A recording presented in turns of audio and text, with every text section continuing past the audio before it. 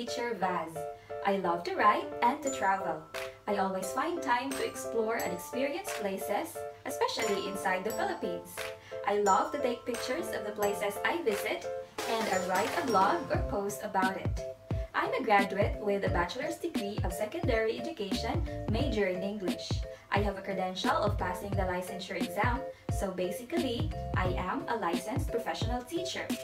I worked as an ESL teacher for 4 years. I handled Japanese students from various age groups. Based on my experience, I really enjoy being an ESL teacher, not to mention the good attitude of the Japanese people.